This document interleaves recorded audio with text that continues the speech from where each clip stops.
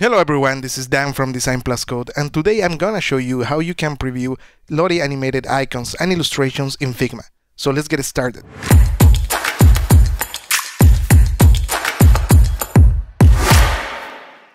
The first thing we will do is to go to shape.so, which is a library designed by DesignCode, where we will be able to find different types of animated icons or illustrations. Now let's go to the animated icons section of Shape.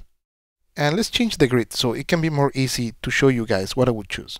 Now I will scroll down, and what I'm looking for is for a small robot. Okay, there you go. So I will choose this robot and I will change the combination of the colors. Yeah, I think I like pink more. Nice. And I will hit on downloads. Perfect. Now I will go back to Figma, and what I need to do now is to install the Lottie plugin. So I will go to plugins and I will just choose Lottie files and I will hit on install. Okay, perfect. Now I will just go back to my file, and over there I will choose plugins and hit on Lottie files. Okay, nice. The last thing I need to do is to go to my JSON file, and I will just drag and drop it right here.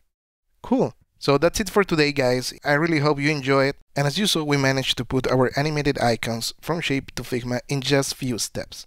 If you would like more tips and tricks like this, please give us the thumbs up, subscribe, and if you have any questions, please write it down in the comment section.